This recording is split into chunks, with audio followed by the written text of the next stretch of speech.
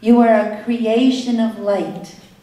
You are connected to the quantum field. You have access to all the insight and information and inspiration in the world that serves you.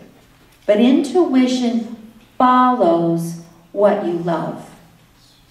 It will serve what you love. It's not going to give you ideas, suggestions, or information in any area that would take you away from who you are naturally designed to be.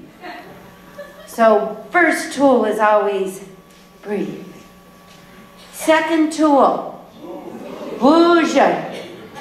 You can, if you don't want to move, bouge, ça plaît pas, je bouge pas. That means your spirit has left. And when you don't want to move and your spirit is gone, guess what? Other people's energy moves in and takes over. So you are hostage to this one and that one and this one, and it's just a fight and you have no power. So when you are afraid or uninspired or you feel stuck, move. And for something even more powerful, take your keys. Prenez les clés, n'importe clé, parce que ça veut dire au sous-conscience, liberté. Le clé, c'est la réponse, the answer. You take the keys and you walk. And better yet, you dance. Because tout de suite, l'esprit revient. And you snap your energy back.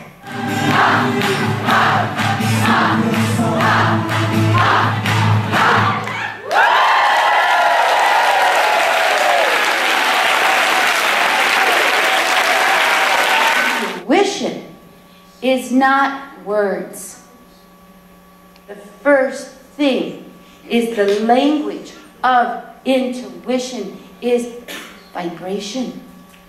You feel it here and you move it here. Secondly, because your fear isn't controlling you and your energy's up and your spirit is in your body, then you can manifest and create easily. So easily that you barely think it comes around. So pretty soon you'll be able to attract things. When the heart's open and you're not fearful, you begin to radiate light. And when you radiate light, you have a beautiful vibration. And that vibration attracts similar vibration. And that's called synchronicity. That's when two energies start coming together. That's called synchronicity, but I like to call it magic. Because that's what it feels like. So your life becomes very magical, very charmed. And when that begins to happen, so often, it happens so fast, you start to feel abundant. Pretty soon, it's occurring that you have things happening that you didn't figure out that are very good for you. And doors opening that you really didn't ever expect to open. So then life becomes inviting. And with that invitation, your confidence comes up. And your generosity. So you're not afraid of everybody because you think they're going to take something from you. You feel very enriched. So you become generous and you feel very, very willing to see people and give things to people and share with people. So then other people begin to relax. And you are the healer because you begin to activate in them wonder. I wonder what she's doing, or I wonder what he's doing, and they feel so good. So then they ask you questions. How is it that you have such a good energy? And you say, it's simple. I trust my vibes. And they understand, and they go, maybe I should do that too. So one by one, we create these pools of light. And it's these pools of light that each one of us has the potential to become, that is going to flip this world into a higher vibration. And that's what you've been invited here to do. It'll heal your life, but then more than that, you become the healer. You become the solution. You're not in the problem anymore. And so it is. And that's how it works. And on top of that, the veil thins and you become aware of all the help there is.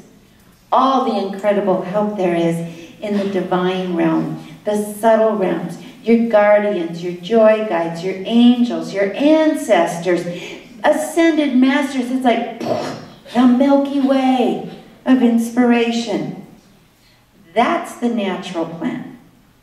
That's the way that we are designed to live, in harmonious relationship with the universe instead of fearful defense against it. As you know, life's illusion, and we choose how we fly. Fear no more dark confusion. Lift your eyes to the sky. And we're not simply victims who get lost in the fray. We are travelers of light now, at the speed of love today.